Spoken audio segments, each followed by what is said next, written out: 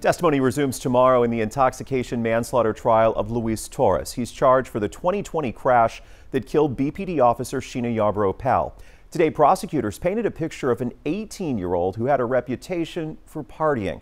That revelation came when a recording of a phone call was played in court between Luis Torres and his parents. That call was actually made on a state trooper's phone while Torres was in the hospital. The conversation in Spanish was translated for the jury.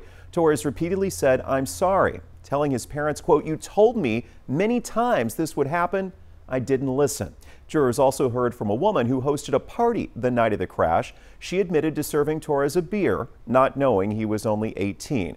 She testified he later dropped the beer and actually fell off of a flower pot.